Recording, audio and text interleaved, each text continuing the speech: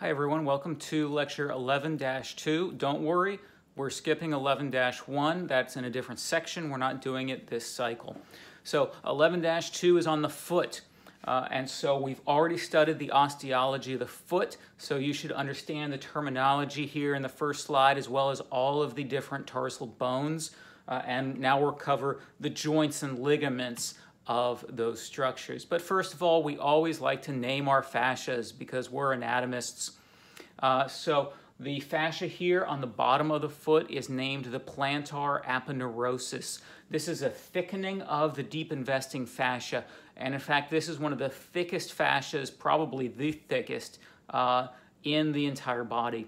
And that makes sense because this area of the body has lots of impacts associated with it from just running, walking, standing, as well as these fascias have to maintain the arch of the foot, which provides a spring mechanism in order to reduce shock that the knees and the hips and the vertebral column experience during all of these bipedal movements that we're fortunate enough to make. So plantar aponeurosis on the bottom of the foot, and that aponeurosis can carry as much as 14% of the total load on the foot during the walking cycle. So it's critically important. Also helps maintain that longitudinal arch. We'll talk about those arches in a little bit more detail in a minute. But if there is a problem with the plantar aponeurosis, as in overuse and tearing of those fibers, it will result in a condition called plantar fasciitis, which is a terrible burning sensation, inflammation in the bottom of the foot, painful to walk. And so there are a number of risk factors associated with this other than just the recreational or occupational hazards of walking and carrying heavy loads or doing lots of repetitive activities like running where the foot hits the ground repeatedly for prolonged periods of time. So pay attention to those risk factors like occupational risk factors, high body weight, maybe even just poor shoes. An individual doesn't have quality shoes that they walk in, as well as a patient might sometimes have a sudden change in lifestyle. Maybe they just have taken up running. They're doing a couch to 5K and they got ahead of themselves. They got really into it, really motivated. They saw the videos, they really wanted to go after it, and ended up getting plantar fasciitis and having to take a rest, a break from the routine. So all of those risk factors associated with that. So these arches are critical for that shock absorption, and those fascias and tendons associated with these arches also critical in maintaining the arches. So you'll see we have two longitudinal arches, a medial and a lateral longitudinal arch. We also have a transverse arch in the middle of the foot. That transverse arch is formed and facilitated to a large extent by the tendon of tibialis posterioris muscle. So tibialis posterioris comes in on the medial side of the foot, curves down around the bottom, and reattaches on the plantar side of the foot, the sole of the foot, as one might say. So if you develop problems with that plantar or the tibialis posterioris muscle, such as tears or whatnot, that can also cause a fallen arch. So we all have hopefully have a normal arch facilitated by that tibialis posterioris muscle. But in childhood, we all have much more flexible arches. That's why we see toddlers. First of all, they're learning to walk, so the flexible arch in the toddler from the joints and the ligaments not being solidified in the foot makes it more difficult for toddlers to walk, and that's why they bobble around and toddle so much. But as we age, that arch strengthens, the joints and the ligaments solidify, and these arches become rigid. However, if there's problems with that muscle, you can end up having a fallen arch, also called pes planus or flat-footed. So this flat-footed nature means that the shock absorptive nature of these arches and the joints of the foot are less effective meaning this can have chain reaction effects up the entire axial skeleton, including the knees and the hip joint, but also the vertebral column, and can result in poor posture and pain in all of these joints. So moving on, let's talk about the joints of the ankle. Of course, with any diarthrotic synovial joint, we're going to have collateral ligaments. In the ankle, we have a medial collateral ligament, also called the deltoid ligament, and we have a lateral collateral ligament. The lateral collateral ligament here you can see is composed of 3 different named ligaments. 2 of them are a talofibular, an anterior and a posterior, and one the calcaneofibular. So these ligaments are, you don't even have to memorize them. They're just named after the bones to which they attach, the structures they attach to. So super easy there. The joints of the foot, the joints in general, similarly named after the bones between which they reside. So, for instance, there is a talocalcaneal joint here in red, also called a subtalar joint. We have a talonavicular joint between the talus and the navicular bone. We also have a joint between the cuboid and the calcaneus, calcaneocuboid joint. So, of course, each of these joints facilitates certain movements. You can see that here. At any rate, part of the whole spring process, the suspension of the body is in these joints. Of course, these joints can be damaged, just like the knee joints, just like shoulder joints and any other joint. And these, you can think of these in a very similar way that you think of the knee joint. So the medial collateral ligament is going to be caused by lateral forces, forces coming in from the side of the body, hitting the leg or the ankle, causing a kind of hyper-eversion or a forcible eversion of the foot. With that motion, that strains, stretches the medial collateral ligament and can shear it away or cause a lesion in that ligament. Sometimes associated with this injury is actually what's called a Pott's fracture. Pott's fracture being a slight tearing away, a breaking of the medial malleolus of the tibia. That medial malleolus at the ankle, instead of the medial collateral ligament tearing, the medial malleolus might actually pull away from the tibia with the ligament and cause a fracture you can see in the image here, in the drawing, I should say. So lateral collateral ligament, of course, just the opposite, caused by an inversion of the foot, commonly caused by sudden changes of direction, that sort of thing. So you can see here this individual stepping forward, deciding to change direction, causing forcible inversion of the foot, pulling that ligament, the lateral ligament, the anterior lateral ligament between the fibula and the talus, causing it to tear. So depending on the angle of that inversion, you're going to have a different ones of the 3 sub ligaments getting injured. So pay attention to that. So now let's talk about the musculature of the foot. Just like everywhere else, we're dividing this into different compartments. We have a dorsal compartment. So on the foot, we have a dorsum and a plantar side. So the dorsal side of the foot has the extensors on it, the extensors of the digits and of the toe, the hallucis. Then we move on to the plantar side. To make the plantar side make a little bit more sense, dividing it into a superficial plantar compartment and a deep plantar compartment. You can see the muscles in each section listed there. So again, dorsum of the foot, we've got the 2 dorsal extensors, one for the hallucis and then multiple tendons, multiple muscle bellies for the digits. These are all innervated by the deep fibular nerve coming through the anterior compartment of the leg down onto the dorsum of the foot. So that makes that too easy. The superficial plantar compartment has just 3 muscles in it. All but one of those muscles is innervated by the medial plantar nerve. So the 2 muscles that are more medial are going to be innervated by the medial plantar nerve.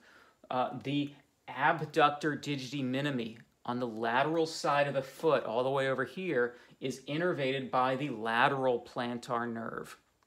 So the medial and lateral plantar nerves branch from the tibial nerve coming down the posterior leg, traveling behind the medial malleolus with Tom, Dick, and a very nervous Harry.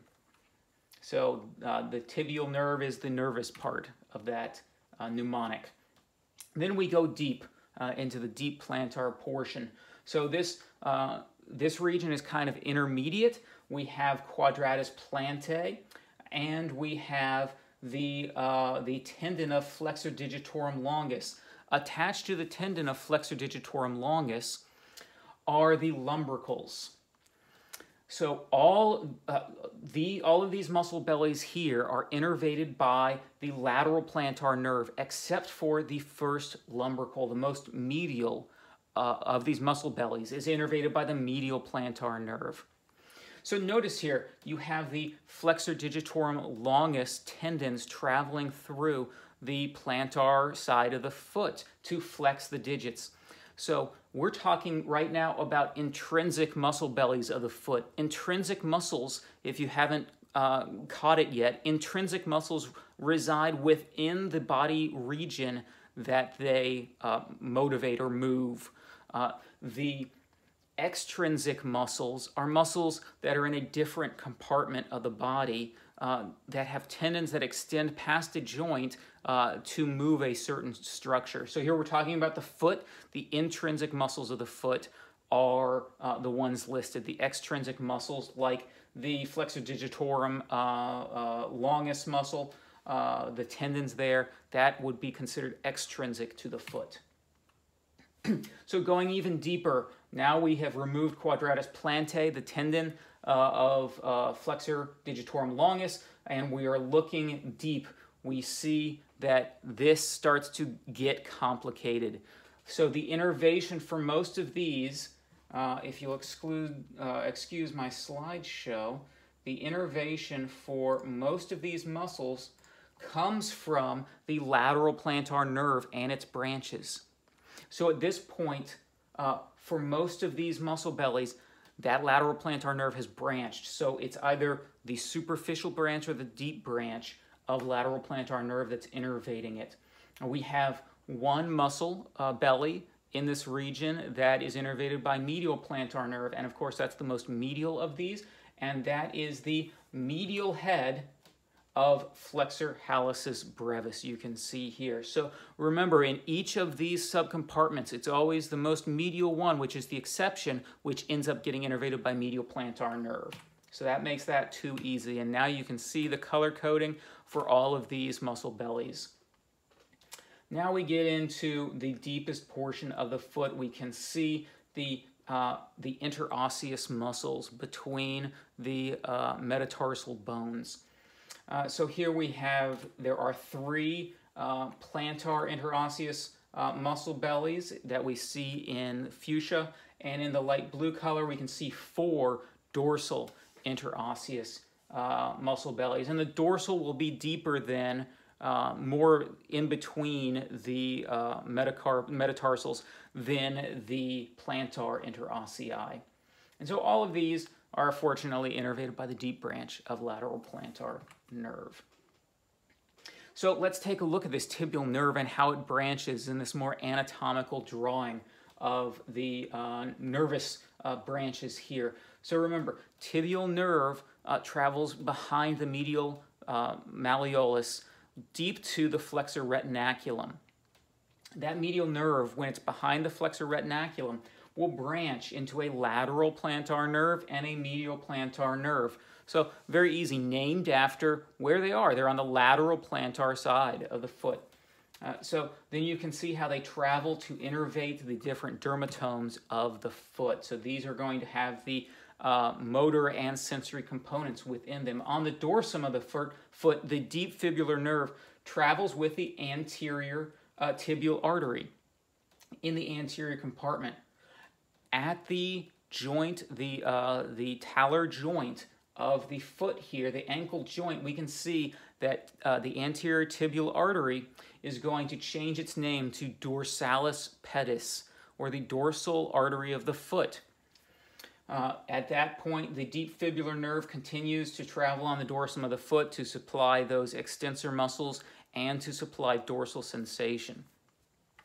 The dorsalis pedis artery has a number of branches to it. Just like the arches in the hand, we have a very similar structure in the foot. We have an arch formed by the dorsalis pedis artery called the arcuate artery. It's joined to dorsalis pedis by the lateral tarsal artery. So that forms a kind of triangle anastomosis, those three named arteries. Now, the dorsalis pedis artery travels down to pierce between the hallucis and the second digit, between the first and second digits, as the deep plantar artery. So deep plantar artery heading deep into the plantar portion of the foot. So at this point, we'll be able to, so now I'm naming all of these important arteries, highlighting them on the slides. So these are those important arteries. So now let's take a look at the plantar side of the foot. Here is that deep plantar artery. So it's anastomosing with this plantar arch. The plantar arch is actually the joining of the lateral and medial plantar arteries. So medial and lateral plantar arteries following the same path as the medial and lateral plantar nerves. So at this point, they circle around in the metatarsal region to anastomose with that deep plantar artery, and they're going to give off plantar metatarsal arteries that ultimately form the digital arteries, plantar digital arteries, et cetera, et cetera. So take a look at these highlighted names. So these are all important arteries, fair game. And now this is, in case you didn't get the three-dimensional structure, this is looking at that in a kind of three-dimensional shaded drawing. So we can see here we're on the medial three-quarters view of the plantar side of the foot with the anterior tibial artery coming down, forming the deep plantar artery and creating that arch with the lateral plantar artery and the medial plantar artery heading behind the first metatarsal there. So here at this point, we get to see a more complete, kind of anatomically accurate drawing of the plantar side of the foot with the plantar aponeurosis and the flexor digitorum brevis muscles removed. So here we can see quadratus plantae, and now we can see at this level of dissection, we'd be able to see the medial and lateral plantar arteries and nerves and how they travel through the foot. Once we get below quadratus plantae and the tendon of flexor digitorum longus, we'll be able to see that deep branch of lateral plantar nerve heading toward the interosseous muscles there. And then the superficial branch heading out laterally, staying more superficial, as its name implies.